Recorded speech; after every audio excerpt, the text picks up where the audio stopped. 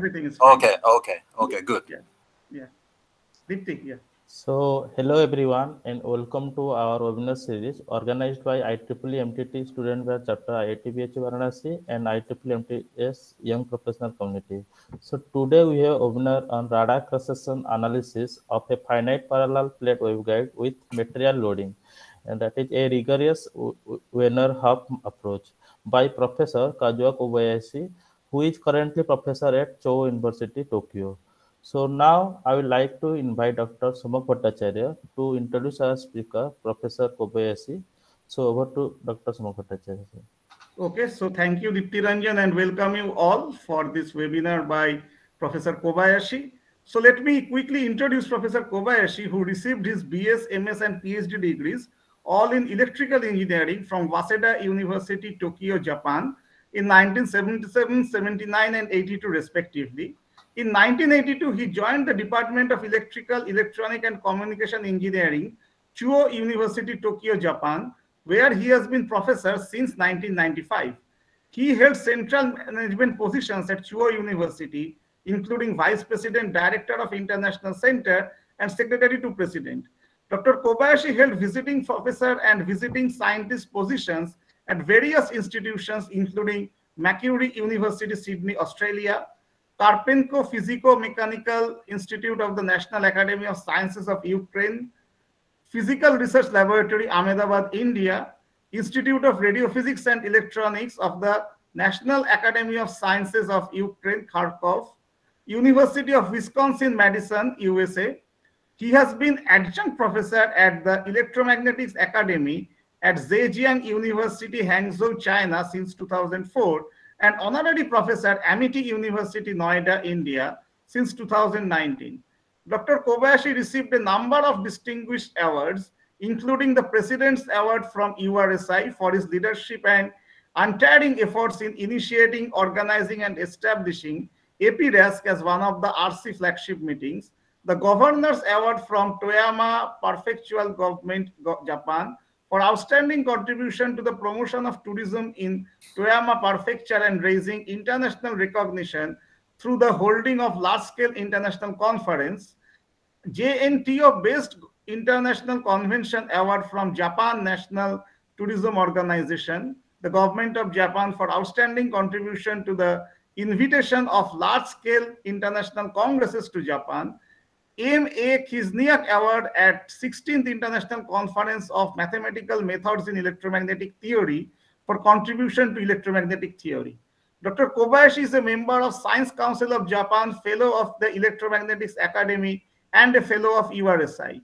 He has held various important positions in the international radio science and electromagnetics optics communities, including Vice President of URSI since 2021, Vice Chair and Chair of URSI Commission B, URSI Assistant Secretary General for APRESC, President of the Japan National Committee of URSI, Chair of the Piers Awards Committee, the Electromagnetics Academy, Series Academy of the book series Springer Series in Optical Sciences, Springer Nature, editor of the journal Radio Science.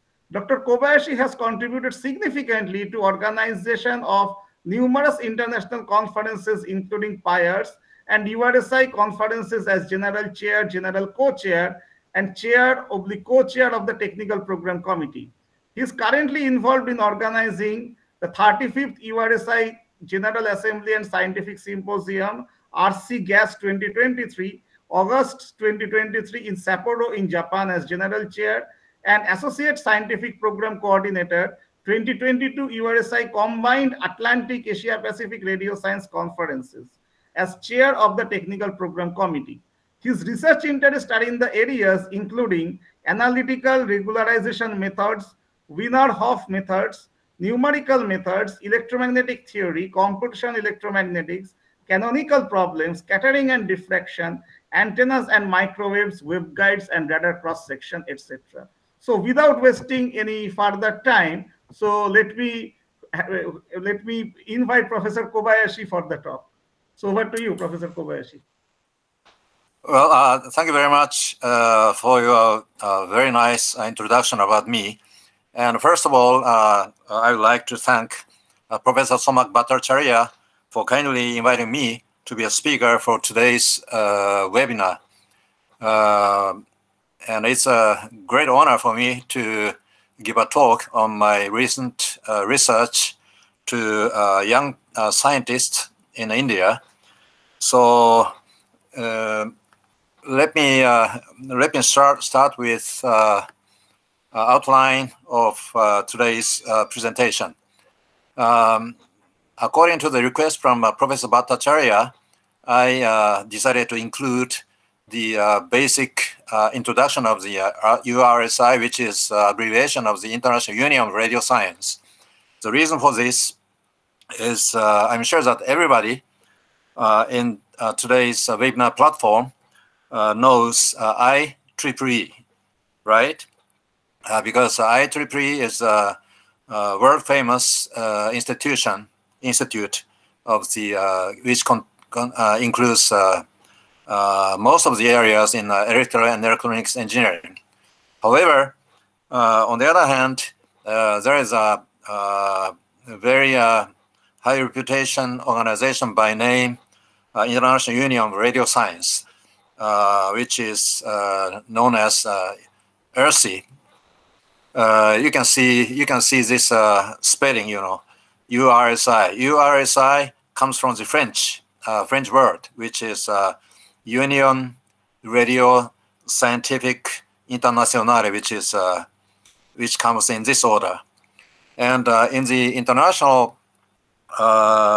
science organization, we very often use both English and French as official languages. That is the reason why some international organization has a close connection with the French language. But we use International Union of Radio Science in English. And the reason why I decided to spend some time for giving you an idea of the IEEE.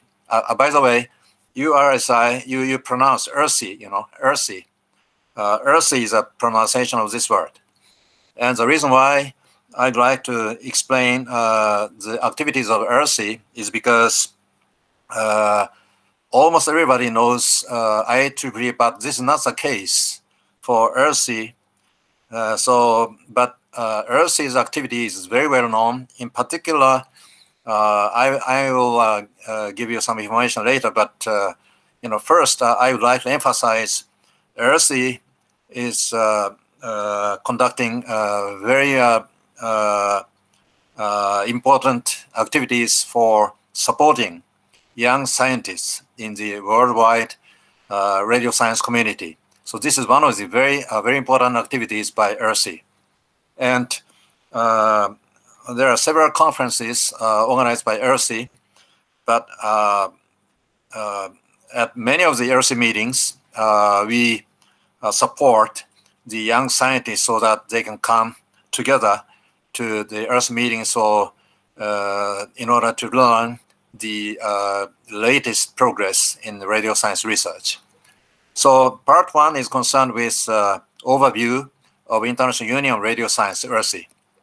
And part two is what I'm using in the analysis for the wave propagation problem is a Wiener-Hopf technique. Wiener-Hopf technique, this is named after two very famous mathematicians. The first scientist, I'm sure you, all of you know, this first scientist, Wiener, is a scientist who is very famous in information theory, you know. So the Wiener-Hopf technique was invented a very long time ago, going back to 1931, if I remember correctly. And they invented a very strong mathematical technique for the solution of the certain type of singular integral equations. And that was, as I said, that was going back to 1931. And then the Wiener-Hopf technique was known only in the mathematics field. However, during World War II, there was the first application of the Wiener-Hopf technique to radar scattering problems. And since then, many scientists doing the Wiener-Hopf technique solved practical problem rigorously by using the Wiener-Hopf technique. So my part 2 of my talk today is I'm going to introduce the Wiener-Hopf technique. And the last topic is actually the title of my today's presentation, which is application of the Wiener-Hopf technique to a specific scattering problem. So in this part 3, I'm going to consider a finite polarizations waveguide with material loading, and I'm going to analyze the plane wave diffraction by this geometry for E and H, both polarizations, by using a rigorous Wiener-Hopf technique. So, my presentation today consists of these 3 parts, and actually, I spent several hours today to prepare the complete slides, which fortunately or unfortunately, I don't know, but the total pages is more than 70 pages. So I wanna skip some part of the slides so that I can complete my lecture in a specified time. So the first, I'm going to give you some information about the International Union of Radio Science. And this is the outline of part 1 related to ERSI. So what is ERSI? And why is radio science important? And then I'm going to give you some information about the ERSI meetings. And as I said, ERSI is working very hard for supporting especially young scientists so that they can come together to the ERSI international meetings. So this is special supports, financial supports for young scientists, one of the most important activities. And then I'm going to explain the structure of the ERSI, and then ERSI history. And actually, ERSI was founded in 1919, so that ERSI has celebrated already 100 years. So I'm going to tell you some history information of the ERSI. And then for your information on your participation in future ERSI meetings, I'm going to give you the information of the typical future ERSI meetings. And then the ERSI individual membership. The great difference is there's one great difference between IEEE and ERSI. The difference is for IEEE, anybody who is interested in joining this IEEE can just submit application form to the IEEE headquarters in the East Coast of the United States. Then you can automatically become a member. Probably most of you know the application procedure for the membership of IEEE, but this is not. This is very different in the ERSI membership. And before, there are no ERSI individual membership, and usually the members of the ERSI have been government or the scientific academy for a long time. And ERSI has introduced the individual membership only several years ago. So now ERSI is run by using 2 membership. One is the country membership. The another one is individual membership. So I'm going to explain a little bit about this. And then ERSI publications. And the first topic is, what is ERSI? And ERSI is the abbreviation of this one, Union Radio Scientifique Internationale, which is a French word. And its English counterpart is International Union of Radio Science. And International Union, there is a scientific organization in the world by name ISC. ISC is International Science Council. So International Science Council is a non-profit organization, and it contains about 40 scientific unions. So one of the scientific unions is ERSI. And as I said, you pronounce this one ERSI. You know, ERSI is the pronunciation of this word.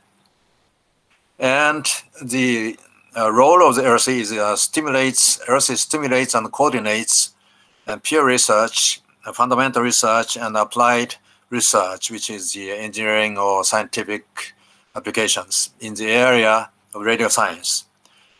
And there is one great difference from IEEE.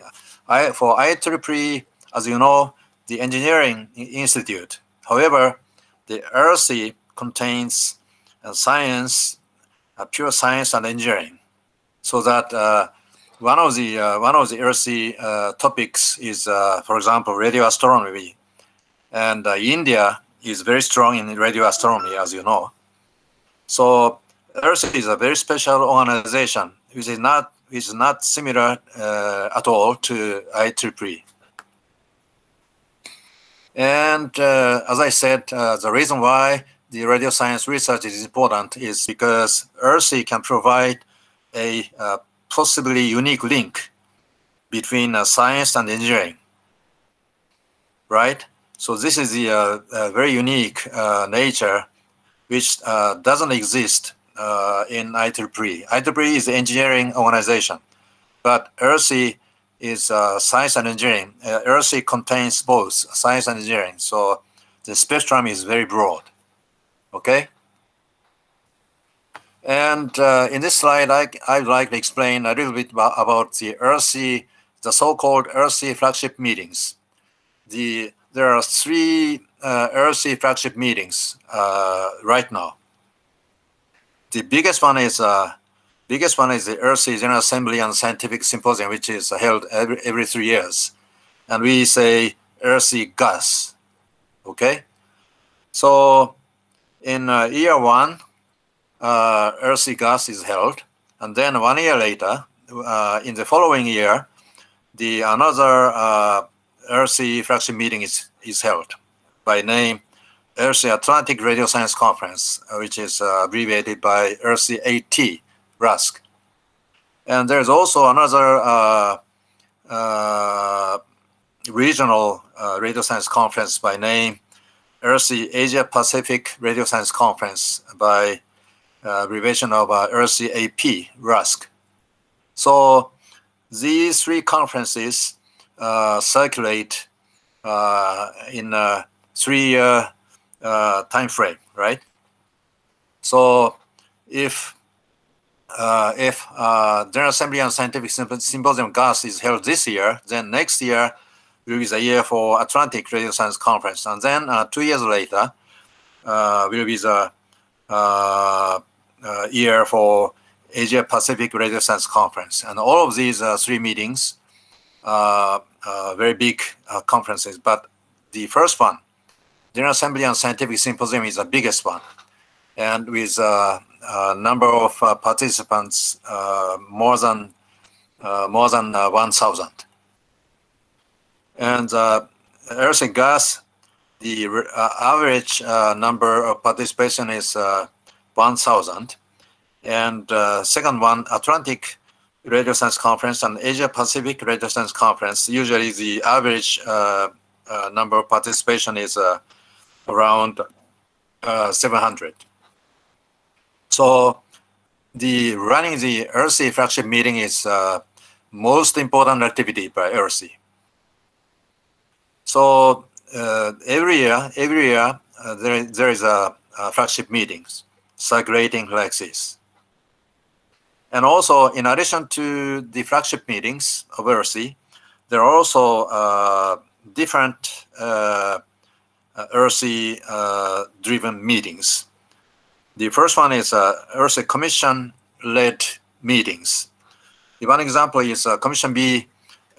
Commission B, I'm going to explain the activity of Commission. There are actually 10 commissions in the entire ERSI, which I'm going to explain a little later. But here, Commission B runs ERSI Electromagnetic Theory Symposium every 2 years. That's one example for commission-driven meeting. And also, the ERSI regional and national meetings. This is also a very important activity by ERSI member countries. And one of the regional activities which I would like to emphasize here is ERSI RCRS conference. RCRS is a regional conference on radio science, and which started in India several years ago. I think already close to 10 years ago, I think the first one was held, if I'm not mistaken. So this is the very important ERSI conference organized in India. And Japan also started to organize this JRSM. JRSM is Japan Radio Science Meeting. So the regional meeting and the national meetings are also very important activities in ERSI member countries. And the last one is general support can be also given to specific ERSI meetings. So this is the ERSI meetings of several kinds, but the first one, ERSI flagship meetings, is the most important activity by ERSI. And several years ago, the meeting papers presented at the ERSI flagship meeting are all indexed through IEEE Explore. So this is one of the advantages of the ERSI flagship meetings. And also, as I said before, at any of the ERSI flagship meetings, ERSI is working very hard for supporting financially the young scientists, and which consists of two things. The first one is a student paper competition, which is aimed for supporting the PhD students. And the second one is a Young Scientist Award, which is general young scientist, which is who is the under the age of 35.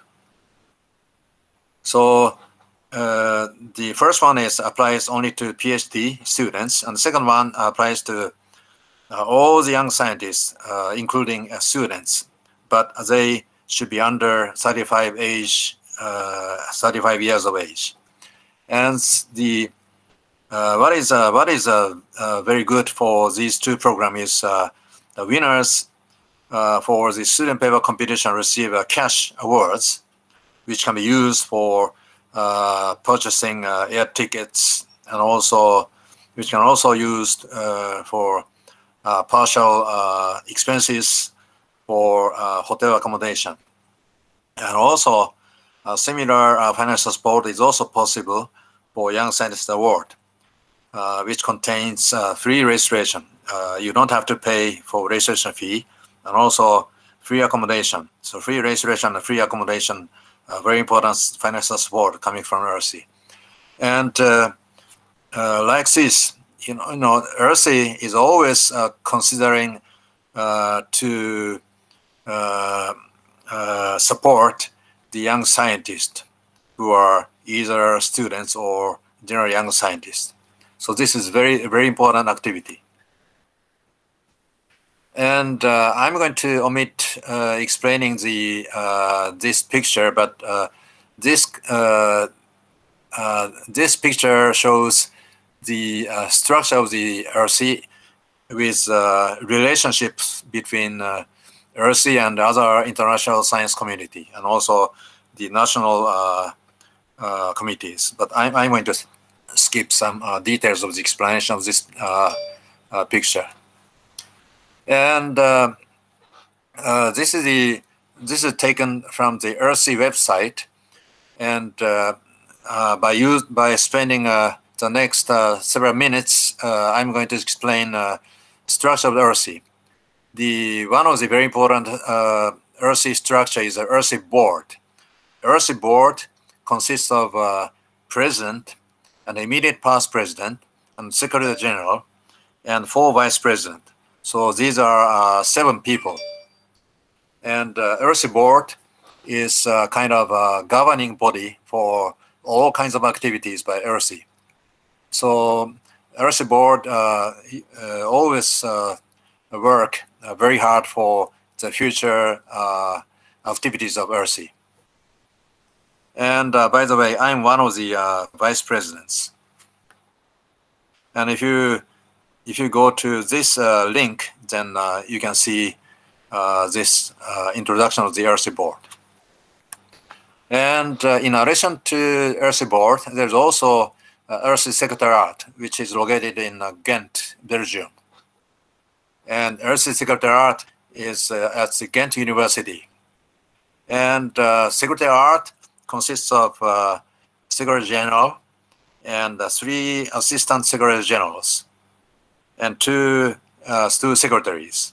So this is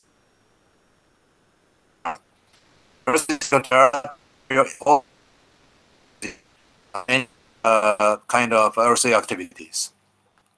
Okay, and you know, in the previous 2 or 3 slides, I explained the top structure of the ERSI. But in addition to ERSI board and ERSI Secretariat, there are also another very important structure which are called ERSI commissions. And there are actually 10 commissions, A through K. If you take a look at the first line to the last line, probably you have noticed that I is missing.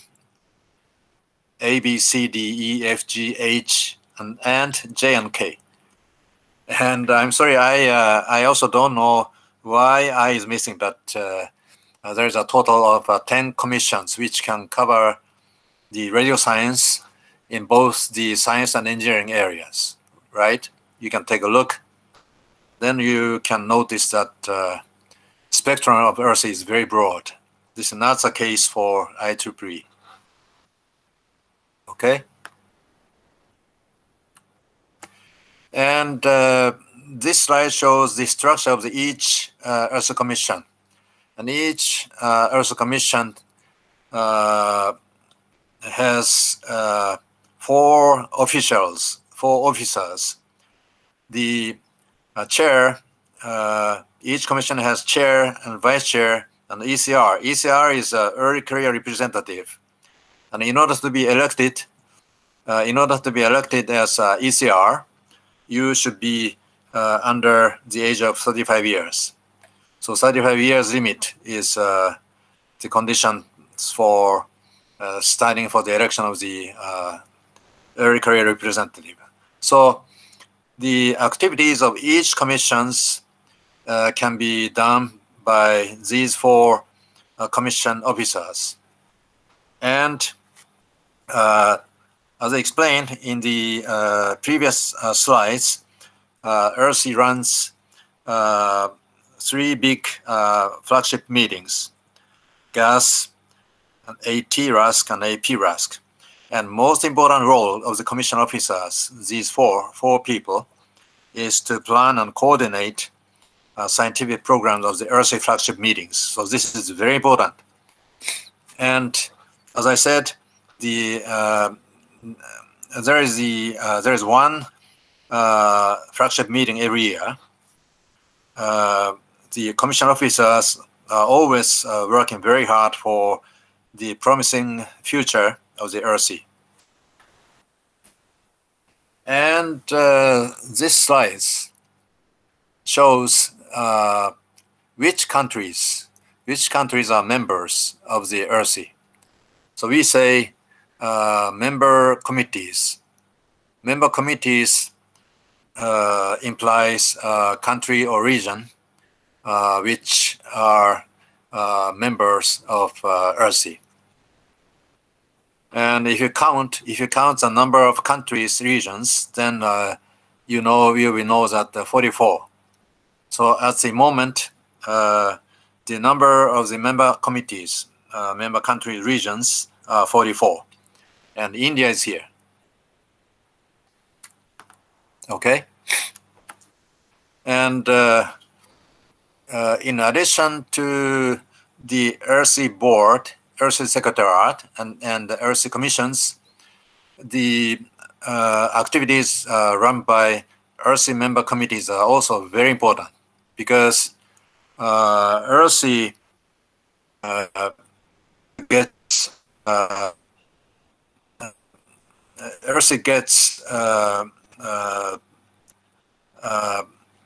financial support from all the ERSI member committees. That's the reason why ERSI is very important in keeping the close connections with member countries, regions. And this is the structure of the ERSI member committee. Each member committee has president and secretary. So there are 2 persons on the top. And in addition to these 2 persons, there are also commission representatives, which is called commission official member of A through K. So the total number of the officials of ERSI, each ERSI member committee is 10 plus 2 is equal to 12. 12 people are representatives of ERSI member committees. And roles of the ERSI member committees is this. In order to, as you can make a guess, ERSI flagship meetings, which are GAS, AT-RASC, and AT-RASC.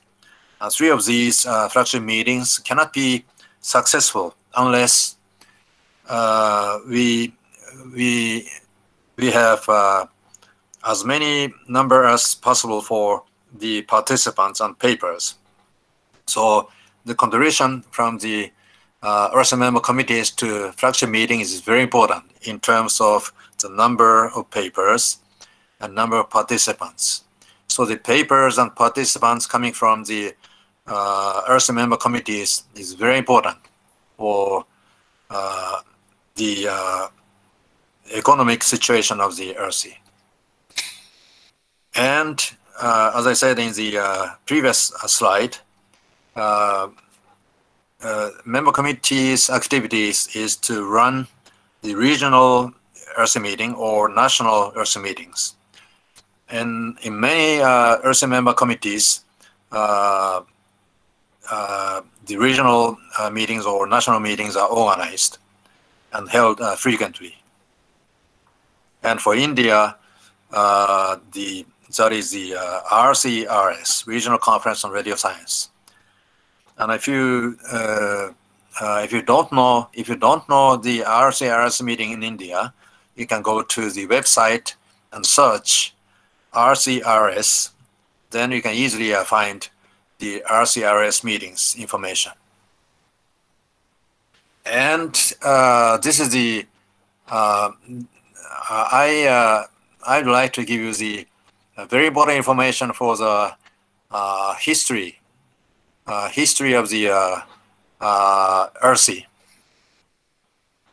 And I told you at the beginning of my presentation, ERSI was founded in 1919.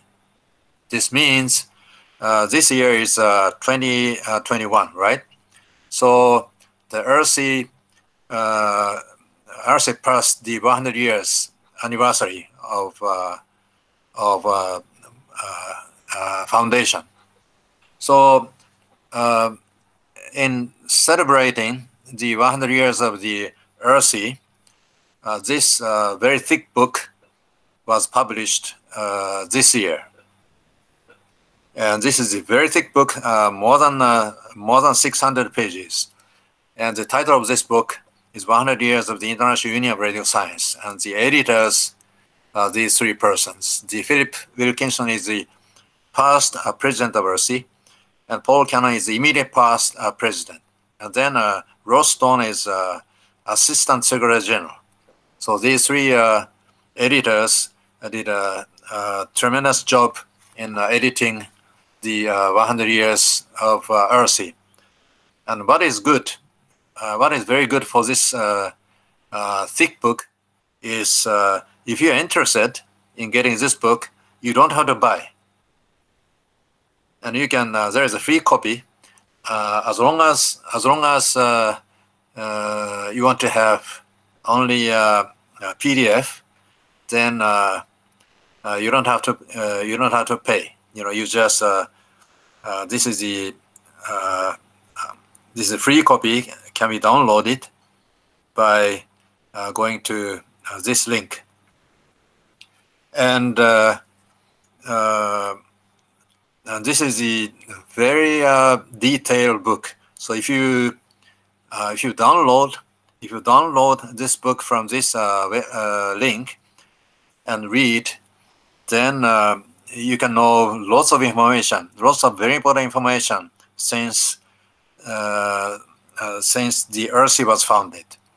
So I would suggest that all of you joining today's webinar can download this free copy from this link.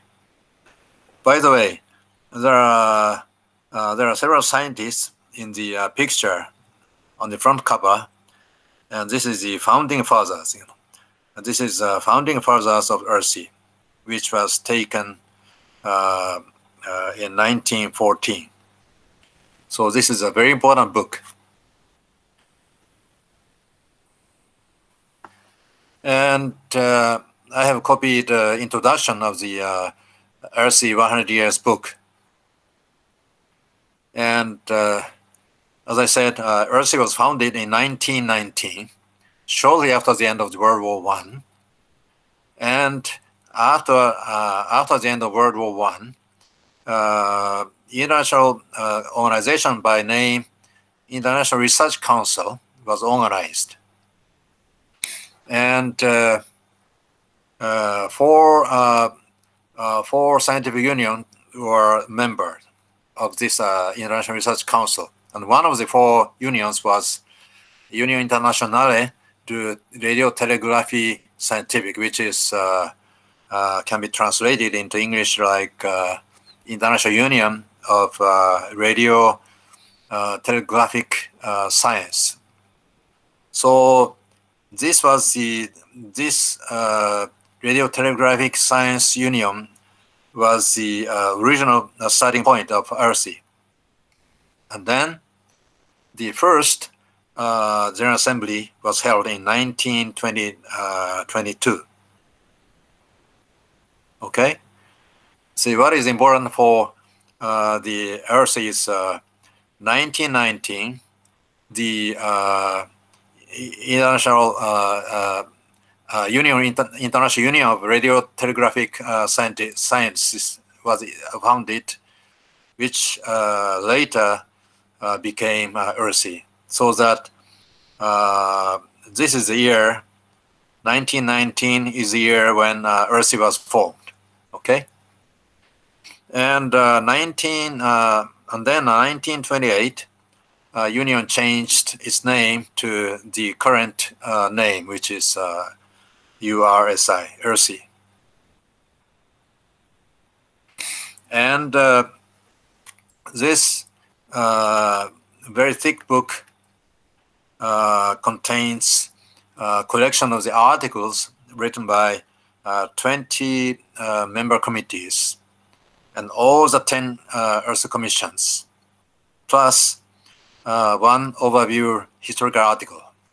So, as I said, the number of member committees all over the world is currently 44, and ERSI headquarters sent invitation to all the member countries all the member country, which is 44 member committees. However, some of the member committees were very busy at the time, so some of the member committees could not be in time for writing the articles before publication of this book. So eventually, the total number of member committees which contributed to this thick book by writing the articles is 20. And this was published just several months ago.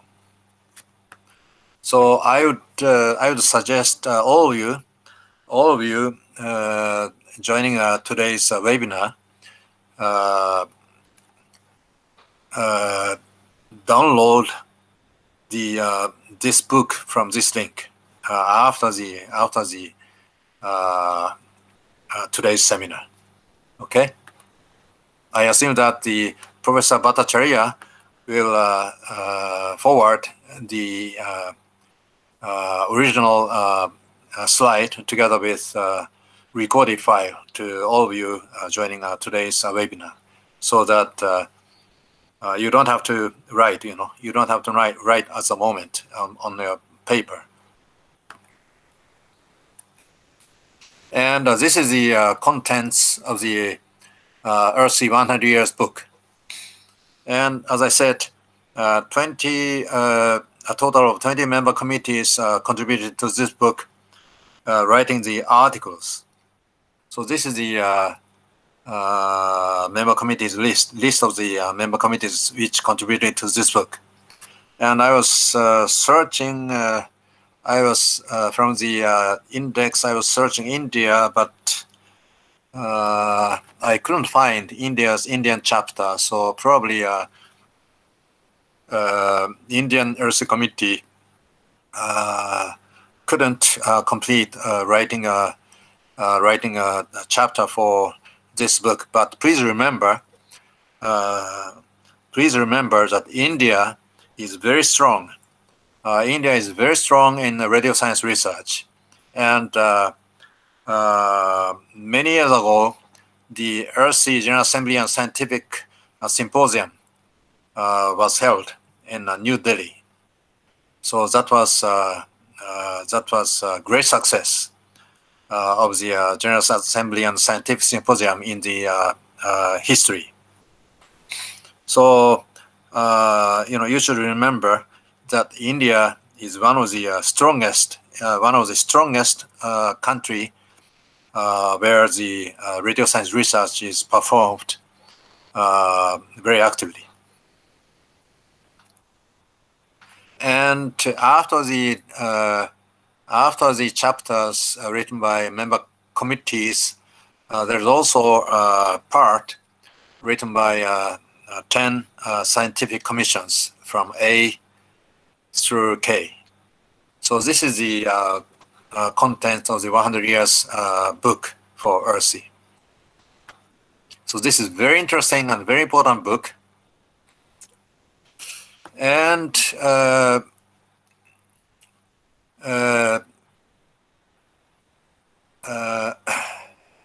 well, I think I should speed up my speaking. In the next topic, I'm going to introduce the next 2 flagship meetings, which are going to be held in 2022 and 2023. The first one is this one, RC ATAP RASC meeting. The reason why we use this name was because the reason is written here. Because of the pandemic problem, the AT RASC meeting, which was originally going to be held in 2021, was shifted to 2022 because of this pandemic. And originally, the Asia Pacific meeting was going to be held in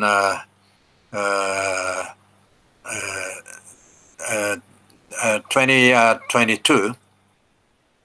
No, excuse me, 2023. But because of the pandemic, unexpected pandemic situation, the AT RASC, which was scheduled originally in 2021, was shifted to 2022. Accordingly, there was a discussion by the RC board to combine the Atlantic meeting together with Asia Pacific meeting into one big conference. And this AT-AP meeting is going to be held next year by a combination of the AT meeting and AP meeting, okay? Atlantic meeting and Asia Pacific meeting as an exception. And if you go to this site, you will know the details of this conference. So if you are a graduate student who are working towards a PhD degree in the area of radio science, you can take a look at the website to consider participation in this meeting, which is going to be held next year.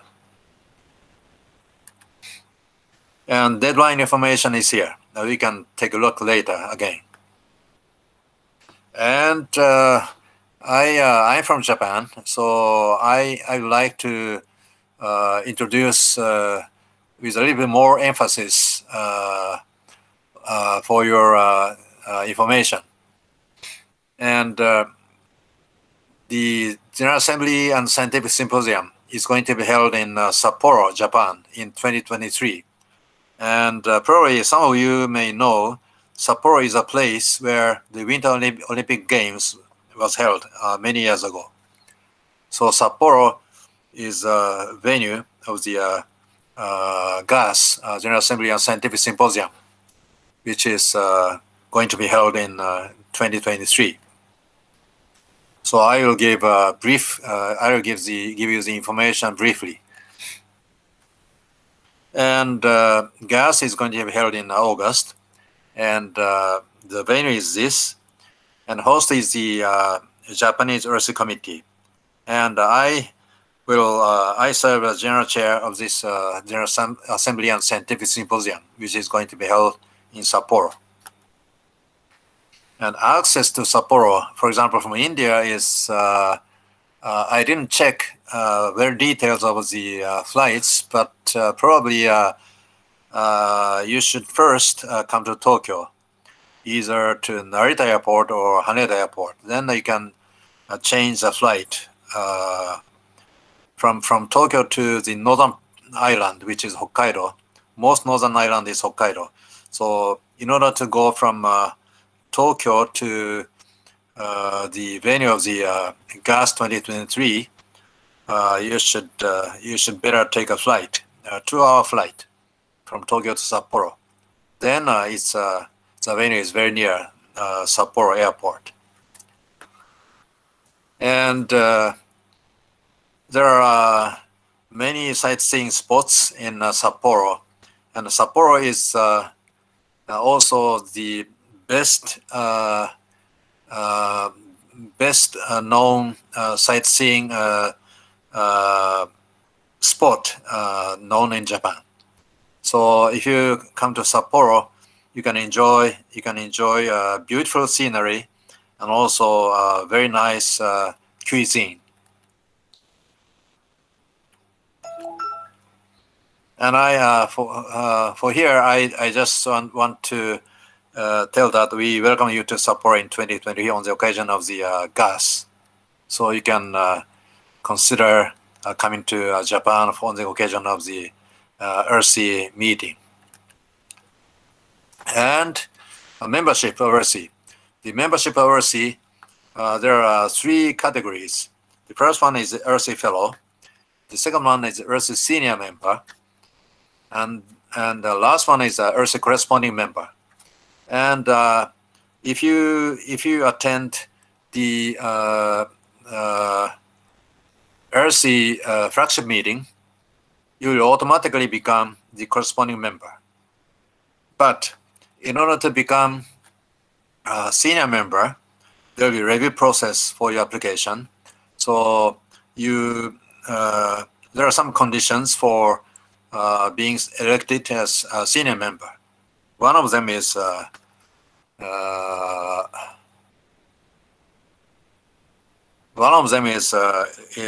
you should attend Earth refractive meeting frequently, right? So this is one of the conditions for application to ERSI membership. But what is good for ERSI individual membership is unlike the IEEE, you don't have to pay. You don't have to pay membership fee. Membership fee is free. So as long as you attend the ERSI General Assembly and Scientific Symposium once, you first become ERSI corresponding member, and after several years research experiences in ERSI community, you can apply for senior membership, right? And publication activities is like this. Radio science letters. There are two publications by ERSI. The first one is radio science letters. The second one is the radio science bulletin. And the radio science letters is a peer-reviewed ERSI journal, which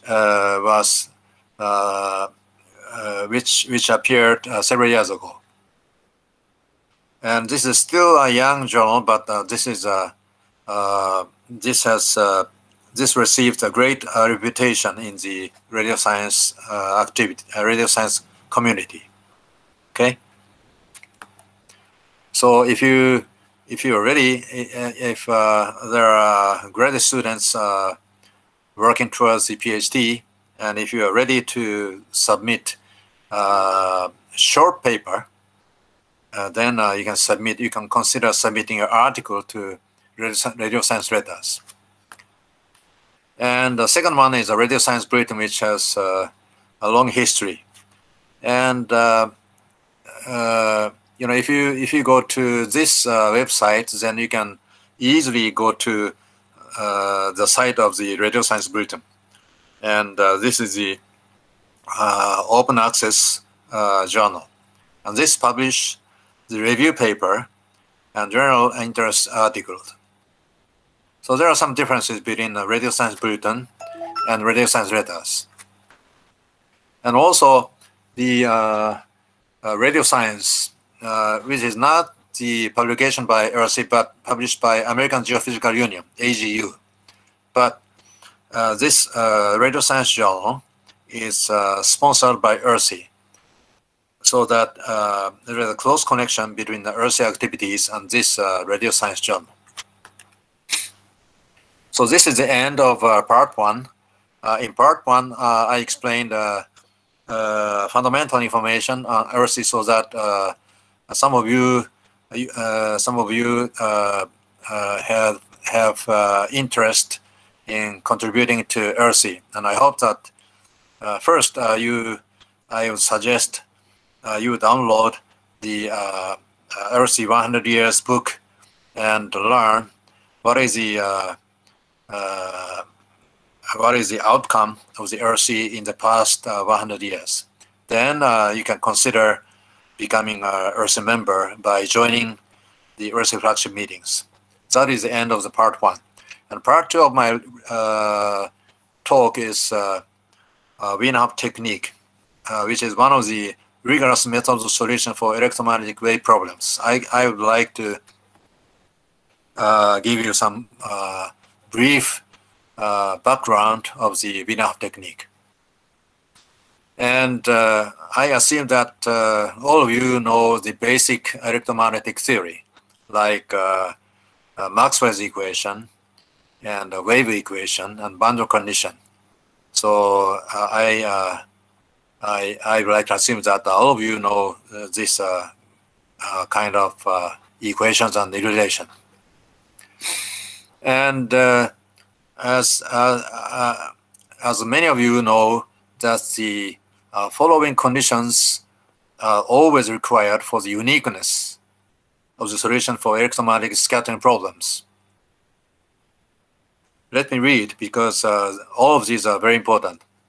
if you consider scattering by smooth obstacles, I mean obstacle with smooth surfaces. Smooth means there are no sharp edges on the surface of the obstacle. In this case, and of course, since you are considering the electromagnetic waves, your solution should satisfy Maxwell's equations. And also, your solution should satisfy wave equations. In addition to these partial differential equations, your solution also should satisfy boundary conditions if you consider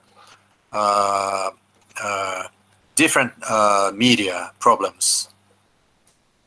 And the third one, I think some of you don't know this condition, but I think that everybody knows Maxwell's equation, wave equations, and boundary conditions. The third conditions, radiation condition. Radiation condition is the indicates the behavior of the scalar field at infinity, right? So radiation condition governs the behavior of the scalar field at infinity. And if the space is lossy, lossy means your scalar field cannot propagate to infinity,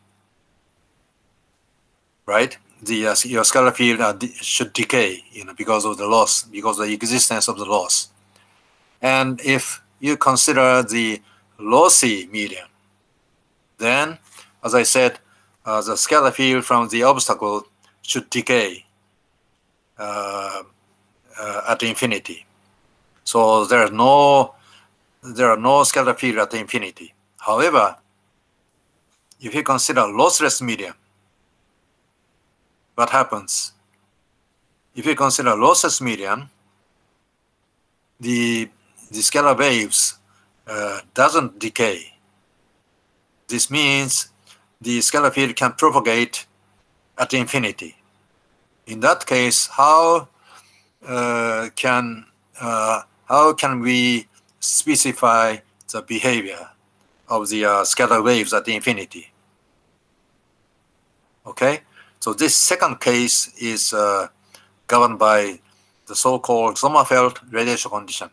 The Sommerfeld radiation condition specifies the asymptotic behavior of the scalar field at infinity if you consider the lossless medium.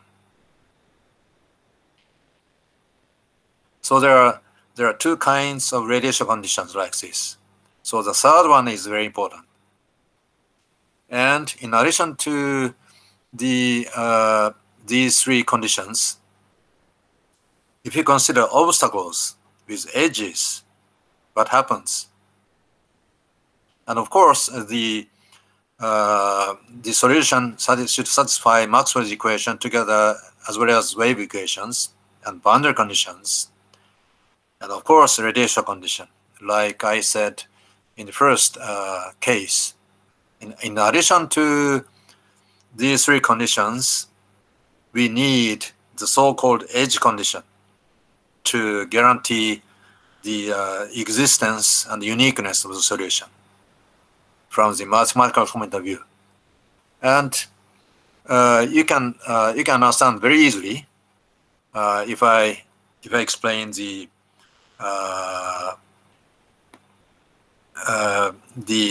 Maxwell's equations.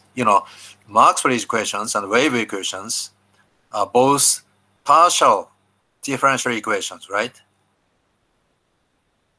This means the function should be the functions should be differentiable in terms of the variables, right? However, if there are edges of the surface of the obstacle, what happens is you cannot differentiate, right? If there are sharp edges on the surface of the obstacle, what happens, please remember, this is very important. If there are sharp edges, you cannot differentiate in the neighborhood of the edges. Okay. This comes to the so-called edge condition. Edge condition is required for the case where the obstacle has sharp edges. And in the region, in the neighborhood of the edges, we don't use boundary conditions. Okay. Instead, we use edge condition. The edge condition can be explained simply like this. The total energy stored in the neighborhood of the edges should always finite. Okay? Energy, as you know, the energy should be finite everywhere. But the component, I mean electric field or magnetic field can diverge at the edges. However, the total energy should be finite always in the neighborhood of the edges. So in order to guarantee the existence and uniqueness of the solution for the scattering by obstacles, we always, if you treat a problem from mathematically rigorous point of view, in addition to these three, we also need to impose the so-called edge condition. Okay.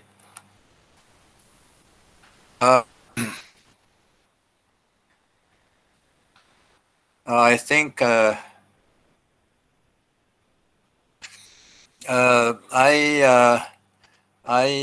like to spend 10 more minutes to try to complete my talk. Okay, please go ahead. Don't worry. Okay, I'm sorry. I'm sorry about the delay, but no, it's okay. It's okay. Please. The Wiener-Hopf technique. Wiener-Hopf technique is one of the rigorous method solution that takes into account all the mathematical requirements, existence, uniqueness, etc. And this Wiener-Hopf technique was invented a long time ago in 1931. And this paper was written by two famous mathematicians. But this paper was not used to actual problems until 1946. So during this 15 years, this paper existed only in the mathematics field world. But in 1964, the Wiener-Hopf technique was applied for the first time to wave scattering problems, independently by Kopson, mathematician in UK, and Schwinger. Schwinger is the, some of you may know, Julian Schwinger is a Nobel Prize in Physics laureate. And these two scientists applied for the first time the Wiener-Hopf technique to solve the half-plane, the so-called Sommerfeld half-plane problems, which was first solved by Sommerfeld himself in 1896. And the Wiener-Hopf technique, the idea was to solve this integral equations of the first kind. This is the first kind integral equations. In this equation here, the unknown function is f, and this k is called kernel of the integral equations, and g of z on the right-hand side of the equation is a known function. And the problem is to determine the unknown function, which is f of z prime, by using the so-called Wiener-Hopf technique. And Wiener-Hopf technique is known as splitting a function of k of alpha of a complex variable into the two functions, one of which is regular in the upper half plane, the another one is regular in the lower half plane of the complex plane. And this k of alpha is the, if I explain simply, this k of alpha is a Fourier transform of the kernel arising in the Wiener-Hopf type integral equations. And by using this relation, I don't have time to go into the details, but I just want to say here that this splitting of the functions into plus and minus functions can be used essentially for the solution of the Wiener-Hopf type integral equations. And there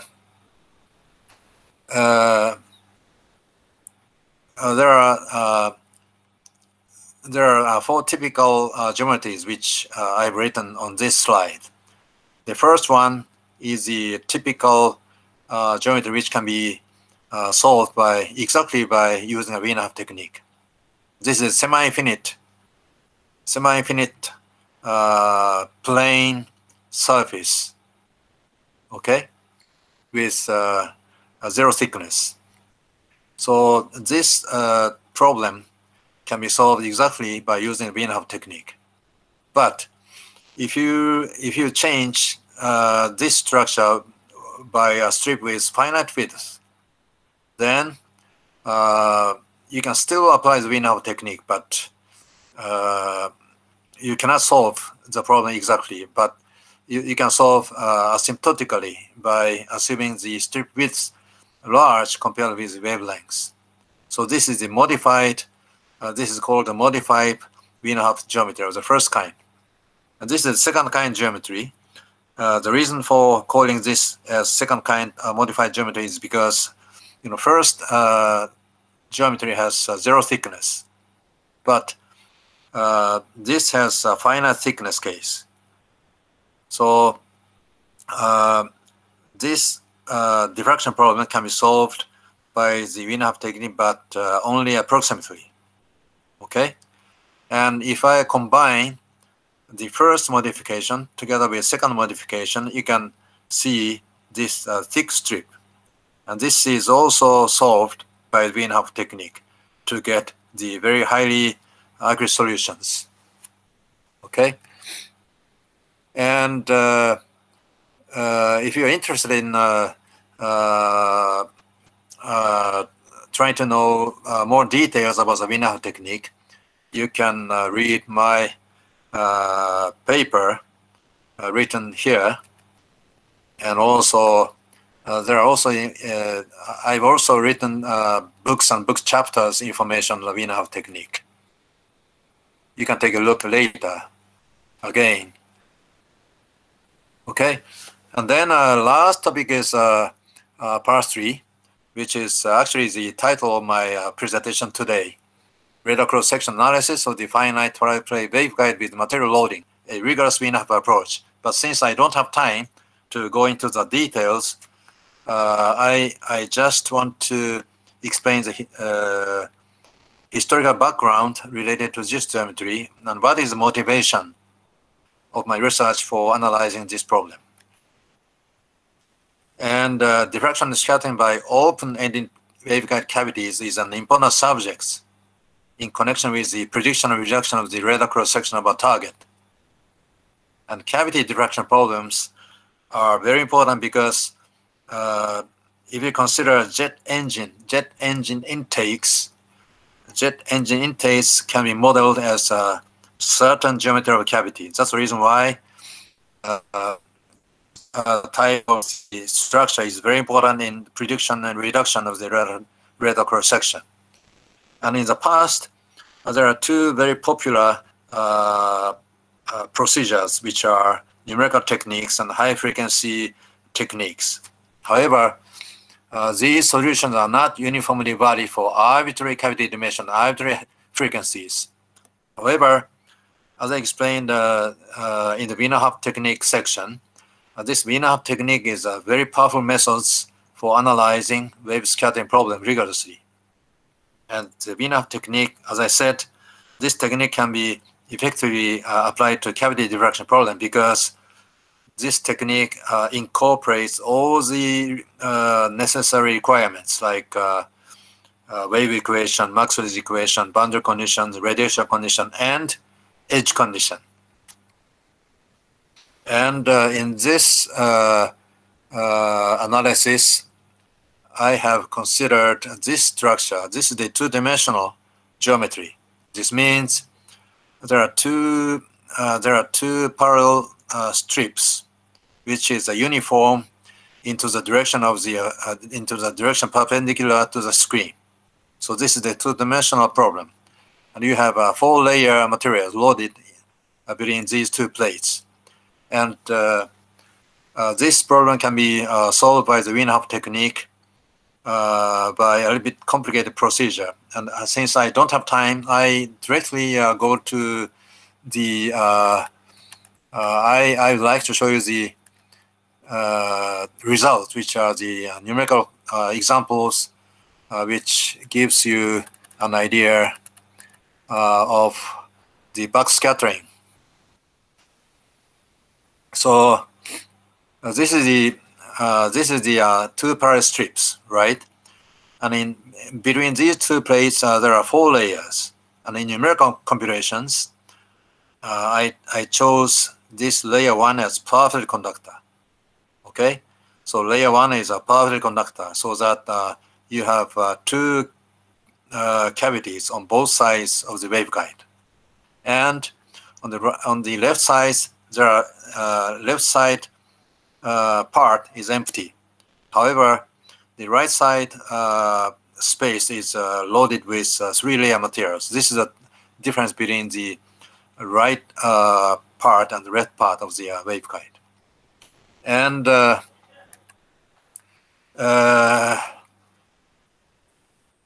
this is the numerical results of the backscattering field. This is the monostatic RCS. Monostatic radar cross-section is the backscattering calculations for E polarization. E polarization means electric field is perpendicular to the screen.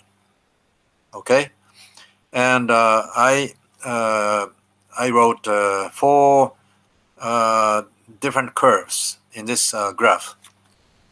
And the horizontal axis is the incident angle, because monostatic means backscattering fields. So if you take the incidence angle as 60 degrees, then what you calculate is a completely backscatter direction.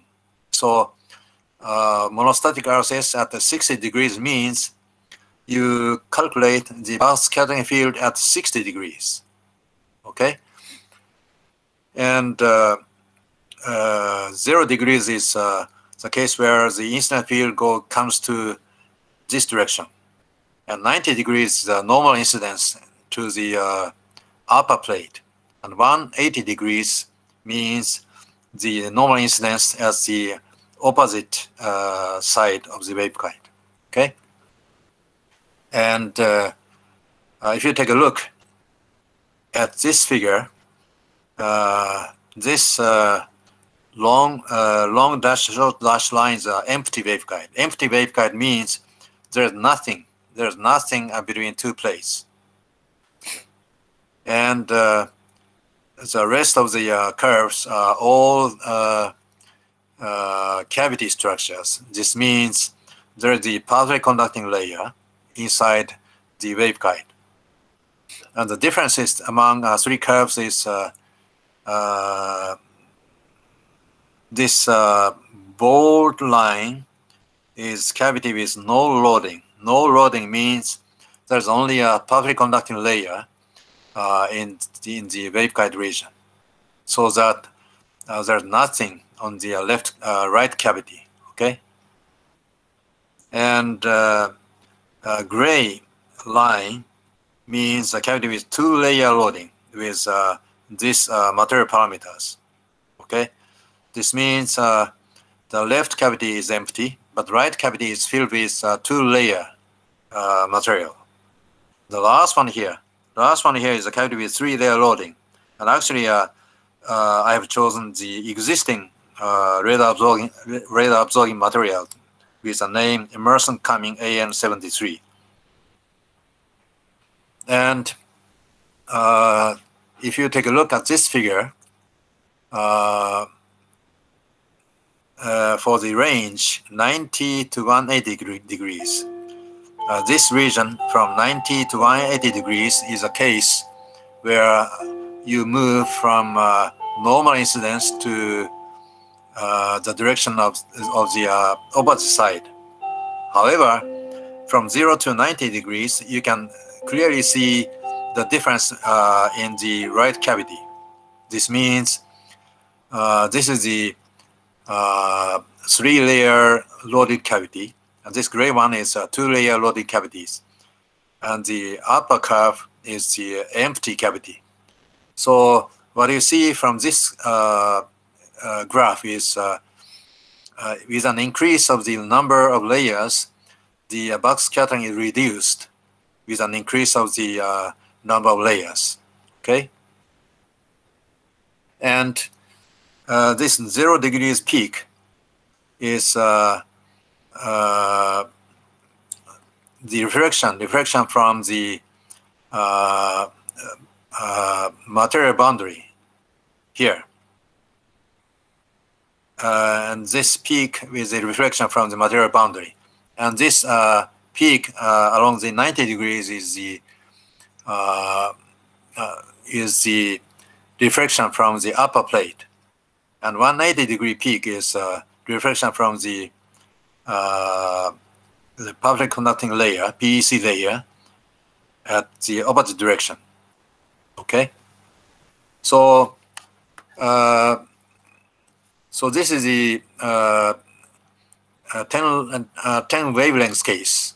KB equal to 31.4 is equal to 10 wavelengths by 10 wavelengths case, a square shape cavity by 10 wavelengths by 10 wavelengths, which corresponds to relatively high frequency. However, I'm not going to show you the low frequency case because I don't have time. The Wiener-Hopf technique is very rigorous, so that it can consider from very low to very high frequency range. We can go down to even 1 wavelength case if we use a Wiener-Hopf solution. So I'm sorry I didn't have enough time to explain some analytical details, but because of the time limitations, I'm going to stop here. So thank you very much for your attention. Yeah, thank you, Professor Kobayashi, for the wonderful presentation. So there are a few questions. So may I just ask Shambit Kumar Ghosh, can you please unmute and ask directly the question to Professor Kobayashi?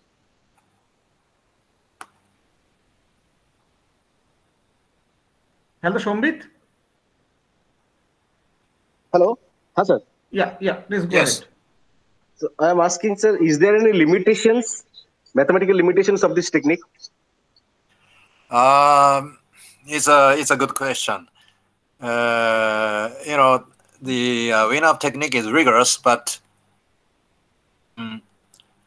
if you consider the curved structure, which cannot coincide with the curvilinear coordinates, then it's not easy to analyze the scattering by curved structure generally. So curved structure, which does not coincide with surface of the curvilinear coordinates, cannot be treated by the Wiener-Hopf technique rigorously. That's one restriction. So in order to apply the Wiener-Hopf technique rigorously, the surface of the obstacle should coincide with one of the curvilinear coordinates. Okay, sir. Thank you, sir. So I have another question. Yeah, please. Is there any limitation? Is there any limitation on the number of the substrates or loading? Number of loading. Number what? Of dielectric. Number of Number loading, of loading. dielectric loading. Number of loading. Yes. Yeah. Okay. Well, I would say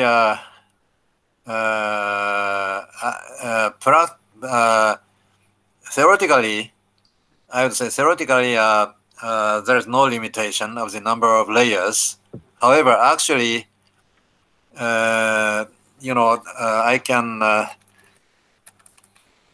Okay, since I'm using the Wiener-Hopf technique to analyze scattering rigorously, I have to take into account the multiple reflection, multiple reflection transmission rigorously. So if you increase the number of layers, like 10 layers or 20 layers, then still the Wiener-Hopf technique can work. But I mean, from theoretical point of view, the Wiener-Hopf technique can work, but actually it's very, very hard. It's very, very hard because if you have, for example, 10 layers inside the waveguide, it's very difficult to take into account all kinds of multiple scattering. So I would say it's very hard to consider the case of arbitrary number of layers. Okay, sir. Thank you, sir. You're welcome. Professor Kobayashi, I personally have one question that will this RCS, this kind of computation, whenever you are doing by using Wiener-Hopf technique, you know that there are 3 distinct regions depending upon the object of the particular target. Like we can have the Rayleigh region or the mis-scattering or the optical one. So can they be computed by this particular method in those cases also? Yes. If you consider specific geometries, then I can calculate all kinds of scattering for all kinds of frequencies. Okay. And another one, I want. Yeah. Please. Go ahead. First you finish off, then I am going ahead. No, please go ahead. Yeah. What I was also asking that can we also compute like the bistatic RCS also by this? Yeah. No problem. Bistatic case is much simpler compared to the monostatic. The reason is because as long as the Wiener-Hopf technique is applied, what happens in the numerical computation is that you have to solve the matrix equations numerically. But for the monostatic RCS, the computation time is much more compared to the bistatic case. So bistatic case is much simpler. The reason is because bistatic case we can fix the incidence angle, right? If we fix the incidence angle, then computation becomes much simpler. So bistatic is much simpler compared to the monostatic case. Okay. So any further questions from any other participant? Any other questions? Please go ahead. Hello. This technique can be applied irrespective of whether we are using a bistatic case or monostatic case. Yeah. We can compute both monostatic and bistatic cases.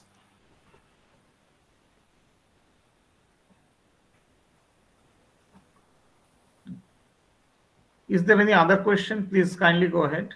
Kindly unmute and go ahead.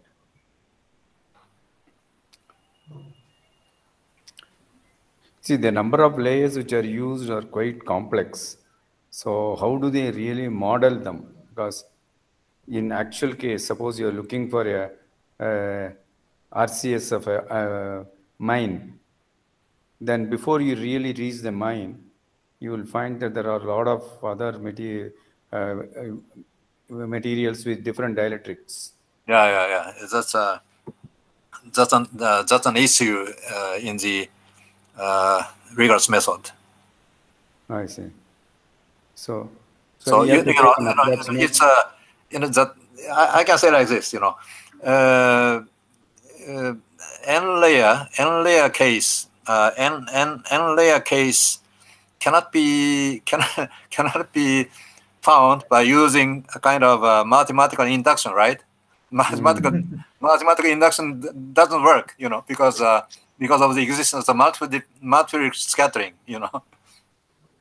So if mathematical induction can be used, then easily I can obtain the solution for n layer case. But of course, because of the existence of multiple scattering, you know, for each case, I have to do the same very complicated analysis.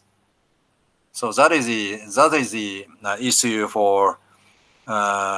Actually, there are, I would say there is a limitation of the number of layers. But with an equivalent dielectric of the whole thing would do a better job? Yeah. So that is always better, because once you have, see, this dielectric can be separately analyzed and obtained, and that equivalent value can be obtained, and then we can make it even like a single dielectric. Yeah, that's I think that may be true. Thank you. Any other question? Sir, I have one question. Can we apply this on a gyrotropic material? Excuse me? Can we apply this method on a gyrotropic material? Suppose our layers are material having the gyrotropic property. Yes. I can. The Wiener-Hopf technique can be applied also for this case. Okay, thank you. Any other question?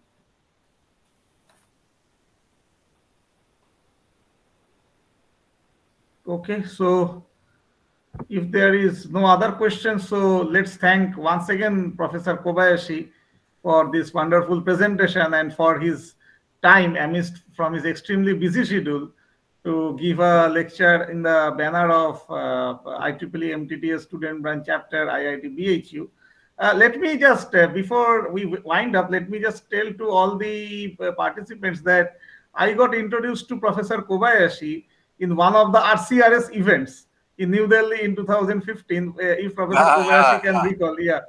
So what he was telling that about the RC events, so we basically met each other or get introduced with each other in that time, and we are in regular touch thereafter. In the very next year that I traveled to South Korea in Seoul in 2016 URSI EPIDESC, so where he was one of the organizing chairs. And also that in 2019 EPIDESC held in New Delhi, he took a pivotal role, okay, while getting some papers and everything. So, and he used to travel to India from his extremely busy schedule. Again, I want to tell you that he's an active member in all these ones. And in fact, actually, I like India. I like India very much, and I miss, you know, I miss going to India since pandemic, you know. Yeah. And I'm dreaming. The latest version of RCRS, which was organized by me incidentally, so we could be very happy if Professor Kobayashi could be here, but that time he was the departmental chair and got engaged with the academic activities at that time. Unfortunately, we missed him. But right after that, we had this kind of lockdown and this pandemic had spread out. And he also invited me to go and attend URSI General Assembly, which I had also planned last year in Rome, but which couldn't happen. And this time it was there in hybrid mode.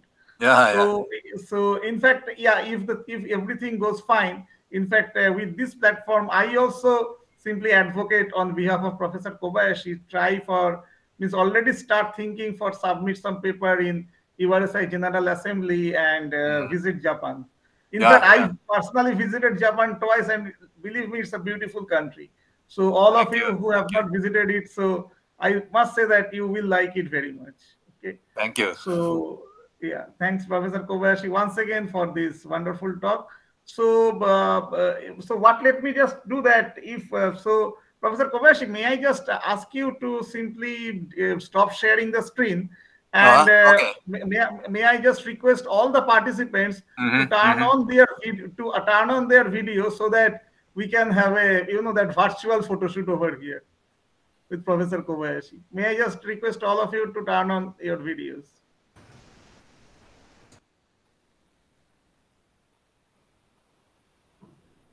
Thank you very much. Thank you very much for coming to my talk, and I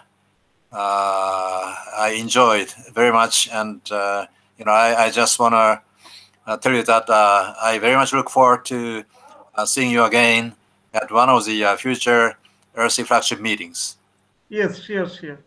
So, Shambit, have you taken it? Shambit, you are mute. Yes, sir. It has been taken. Okay.